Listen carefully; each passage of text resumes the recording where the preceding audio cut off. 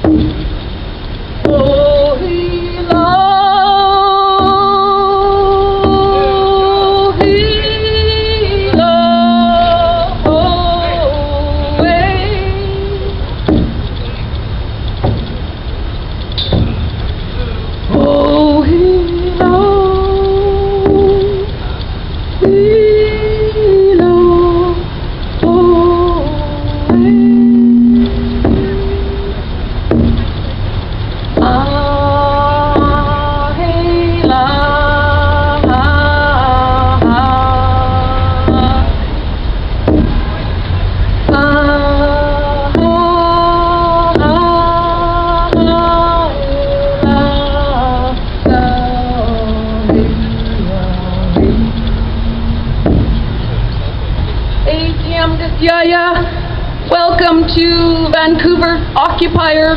Welcome to the world's occupiers of the world. We have an opportunity.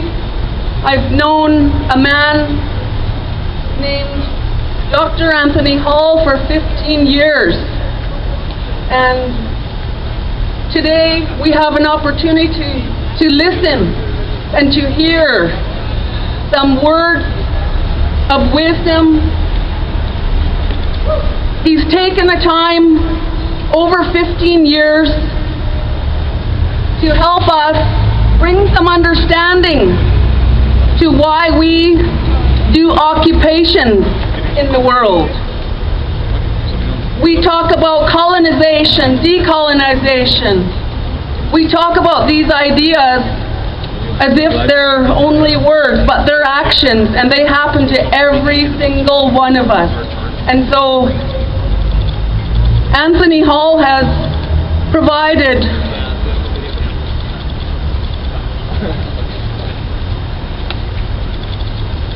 much of his life to share with us that understanding and clarity.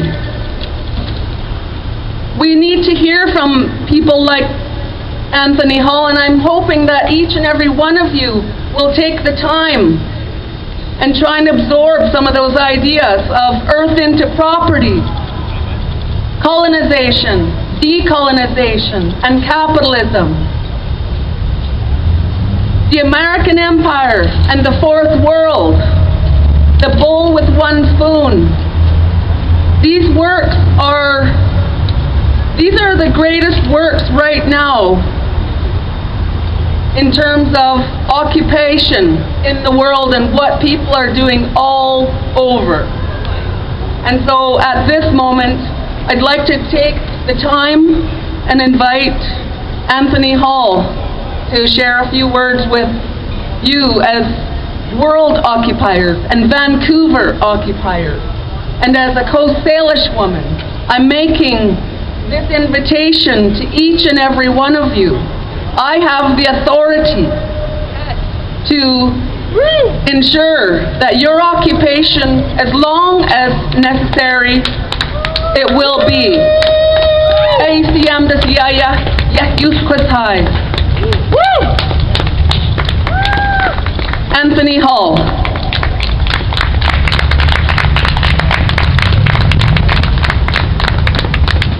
I intend to leave these books in the library. I left these books on the first day of Occupy London, England. And in that context, we started to talk about Freedom University, talking from site to site, lectures, seminars, campaigns. I think it's important that we have like a digital screen so that we can assemble in our different spots in the world. Now we're occupying, but we're going deeper. We're not going anywhere. We inhabit these places. These are our public places. We inhabit, we live here. We need to get together. We start with an occupation. I want to congratulate each and every person who is here. Sometimes it seems maybe this is too little, too late. But we have to bear the responsibility. The future of the world is on our shoulders now. This is the most important initiative on the planet right now. And we have to be very humble about the responsibility we're carrying. Because we know those who are supposed to represent us in high places have failed. The corruption, the tyranny, the abuse is so obvious and overwhelming. And the closer you get to the financial system and the war system, which are intertwined and the same, the more the corruption is so obvious, stupendous. It was such a powerful moment when Dick Cheney was at the Vancouver Club, not too far from here, and I was there along with Darren Pearson, who took the penalty of a criminal charge. But the spirit among the people at the Vancouver Club, we can't take it anymore.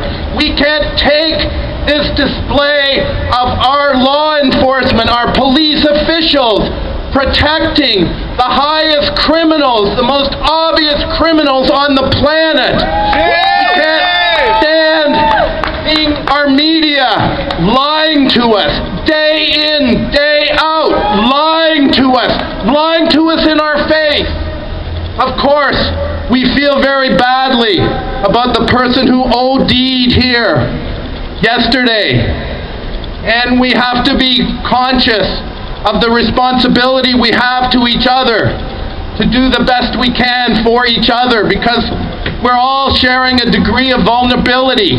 But just by being here together, so important. Of course, things like this are going to happen. We're in downtown Vancouver. ODs happen all the time in downtown Vancouver. This is a public place. But shouldn't we be having our own institutions, our own drug and alcohol counselors, doing it properly, our way, our own social services? Of course, we want to know that if there's a fire, that fire prevention instruments and people and personnel can get to the fire. We want to negotiate all of these things in a good way, so that it's as safe and The public health situation is the sound went up. Mic check. What is this mic check thing? It's nice. You start by saying mic check. That's how you get people's attention. But the point of the matter is we're not going anywhere. This is permanent. This is for the rest of our lives. And urban camping is here to stay. Urban camping, we need to get to know each other. We've been so pulled apart. We've been so divided. Oh, you're for gay marriage, you're against it, you're this, you're that. We've been divided in so many ways. We need to get reacquainted. We need to come together in our communities. We know that the parliaments, Congress, legislatures, they are occupied by lobbyists who live there full time and contaminate the system and make sure that we have no say. Now, in our own supposed legislatures, in our own Congress, in our own parliament, those are bought and paid for. Those elected officials are largely just PR agents. And we see police and media, as we saw with Rupert Murdoch and News of the World, we see that police and media negotiate the real government. On behalf of who? Well, I think it goes a lot higher than Rupert Murdoch. I think he's doing somebody else's bidding. But in these communities, we are reinventing, regaining a sense of our community life, our shared life. Those books together, they're called The Bowl with One Spoon. The shared domain. It used to be that when Indigenous peoples, First Nations, were making treaties and they decided we will share hunting territory. We can both have access to this shared hunting territory. And in order to symbolize that shared hunting territory, we will do a symbol of a bowl with one spoon. And Tecumseh, when he was standing against the western expansion of the United States into Canada, into Indian country, he adopted this bowl with one spoon. We've got to be collective. We've got to join together. That's how we are at this time in history. And that's what is so important about this movement. That's what's so important about the 9/11 Truth Movement, which I'm proud to embrace, which I write about in my books. It is so humiliating as a citizen to be lied to on such a scale, on such important matters. We can't take it anymore. We have come together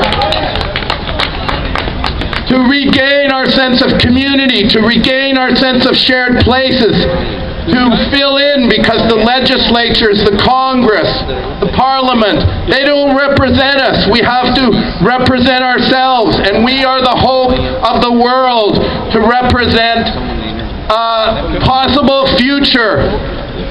Indigenous peoples, especially Longhouse peoples, when they talk, there is often a turn of phrase. The decisions we are making today affect 7 generations hence. When we make decisions, we have to think not only for ourselves, we have to think of our children, their children, their children, their children, 7 generations hence. And that's what we've come together to do here. Rise up! And to rise up and to take the authority for ourselves, back to ourselves, from those who have stolen it, who have made our institutions so illegitimate, those in the mainstream media who lie to us, who misrepresent what people are trying to do. But there's millions of us, and we grow from what we saw, the inspiration that we saw at Tahrir Square in Egypt. There's no way this movement can be contained. When we saw those people in Cairo, Egypt, coming together, moving into their central squares and creating their own basis for their own self-determination.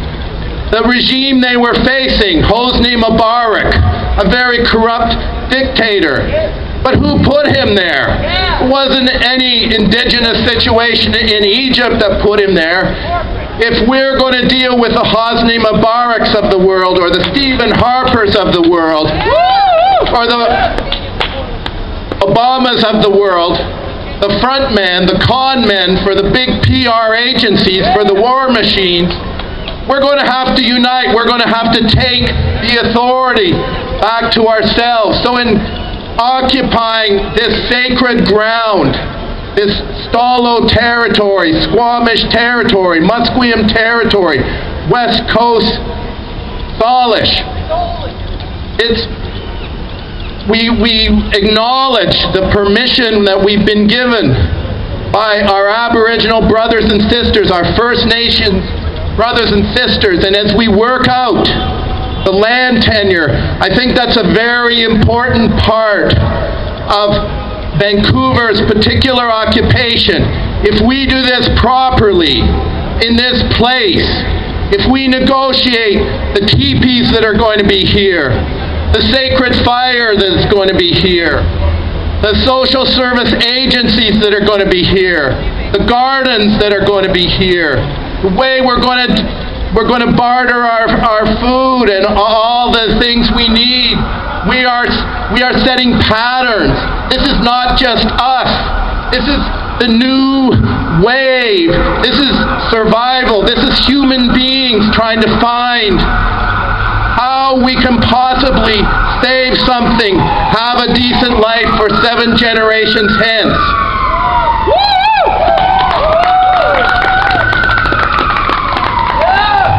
So I'll wrap up now. My graduate student, Joshua Blakeney, I was so proud to see him standing right here. And it was the first day, he was the third speaker, and there was like 4,000 people here.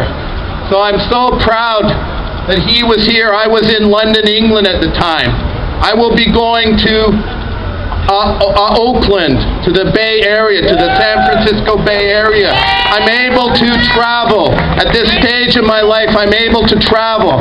And I'd like to bring my books. I'd like to have a seminar, a Freedom University, that the Occupy movement, we're creating institutions, permanent institutions, new ways of doing our education, new ways of making decisions for ourselves, new ways of doing our food, our trade, new ways of dealing with the war machine, the financial agencies that have degraded and debauched society, and we're not going to take it anymore. We're not going to take that criminality from Dick Cheney, from Wall Street.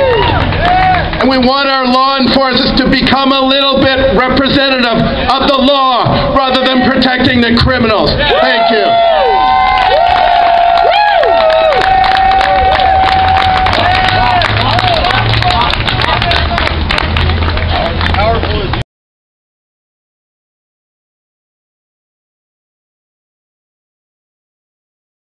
Michael Stone also speaking about the Occupy movement around North America, so don't go away. Any questions, just shout them out. Open mic check to Dr. Hall, please. Can you say something about the Club Vancouver? The Vancouver Club, I mean. The Vancouver Club.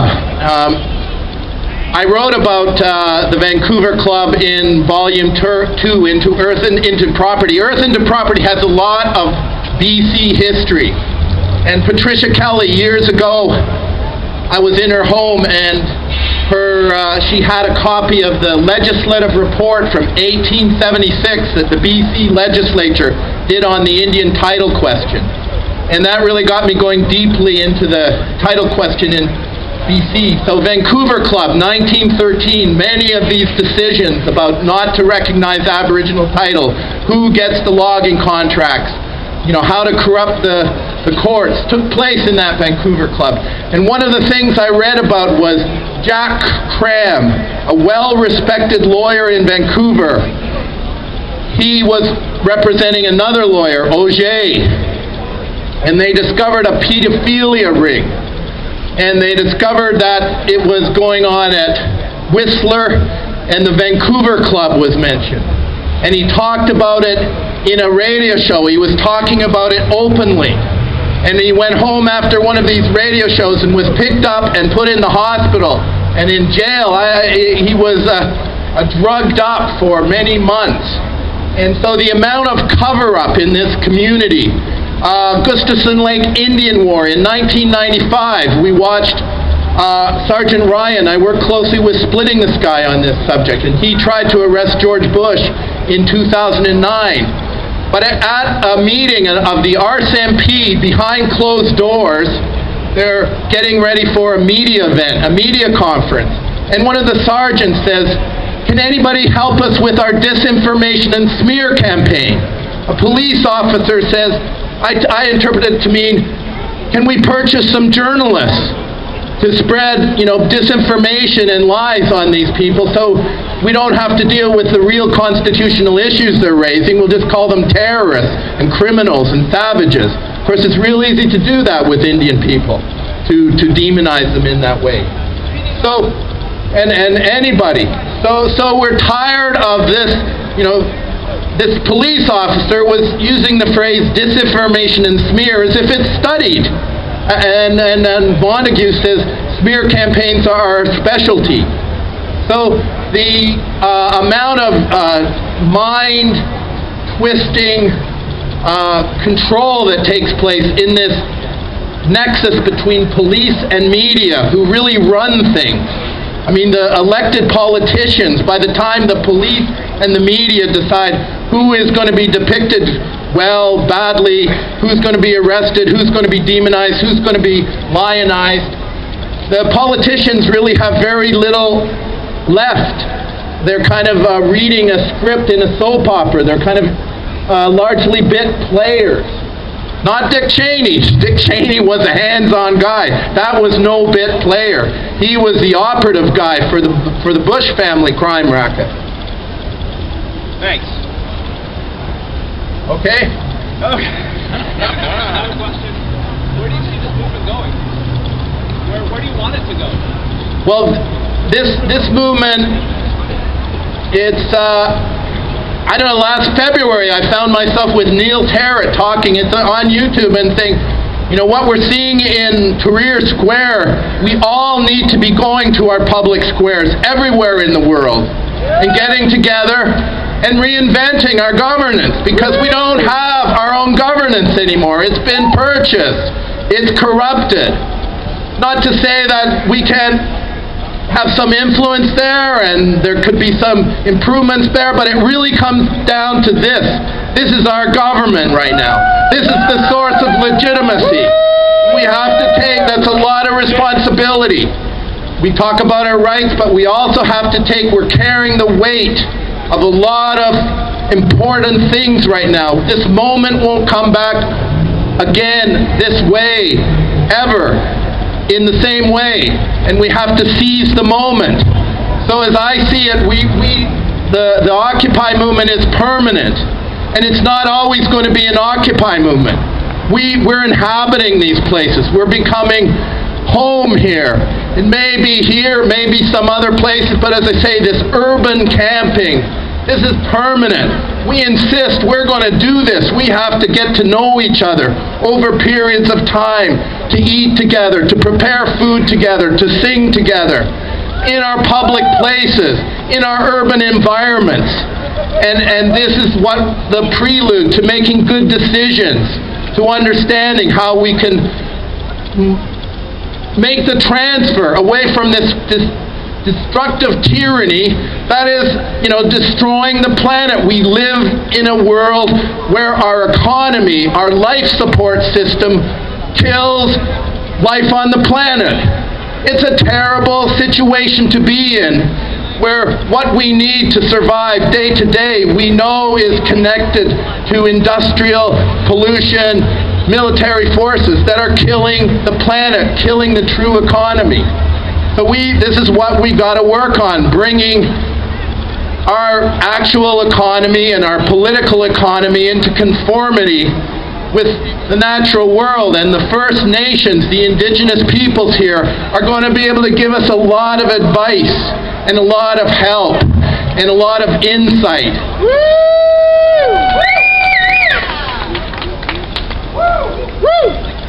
Wonderful, wonderful. Thank you so much. Thank you. Thank you. Woo!